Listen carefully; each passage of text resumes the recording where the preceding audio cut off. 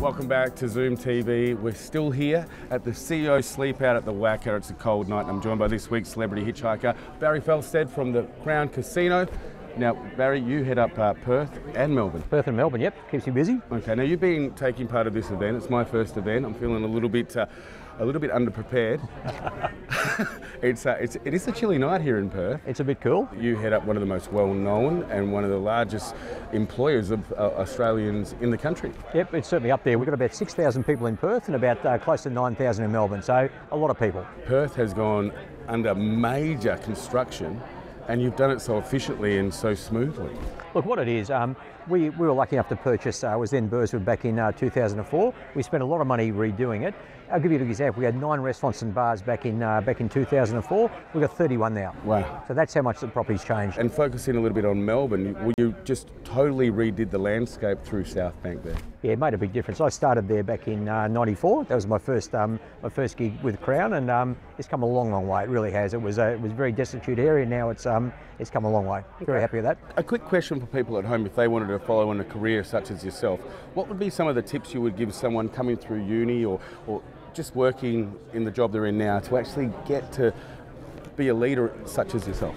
Look, I was pretty lucky. I was very much in right place at the right time, and I was prepared to move sideways. So I think a lot of people want to go straight up. If you can move sideways, sometimes that's the smartest move to make. And just work hard. How did you get involved with the CEO Sleepout? Okay, well, Crown was a long-term supporter of Vinnie's, and when it first came up in Western Australia 6 years ago, they said, do I want to get involved? I said, absolutely, and raised a bit of money, and I sort of fell in love with it. It's been a bit of a passion of mine since, and it's been good. 6 years running, and I hope to do it for another 6 years. Now, Barry, I don't know if you've noticed, but as I drive around the streets, especially in Perth, I see a lot of homeless people out there. Yeah, and from our perspective, it's about two things, raising money and raising awareness. In Western Australia, certainly in Perth, there's about 10,000 people sleep rough. And it's not just people sleeping on the street, there's people sleeping on other people's couches, in cars. There's a whole bunch of people out there, and they're the forgotten people of our society. And I think, as people with responsibility, you need to do something about that. And if you can raise money, you can help Vinnie's, and they'll actually they can put courses in place for people, they can help get people off the streets, and it makes us more aware as CEOs and just members of the community what some people go through. Okay. It's not easy. Now, on with the Fast Five. You ready for that? Perfect. Okay, now, what was your first car you ever owned? Had a Volkswagen. It was a Volkswagen Fastback. I paid $400 for it. But you wish you had it now. I bet I did too. It lasted about 8 months. What is your opinion of the worst car on the road ever? Probably a car that I owned. It was a Nissan Bluebird, and it wasn't a good car. I don't think they were that bad. It rusted out, everything broke down, and it was a shocker. You would see some pretty special cars in the job you do.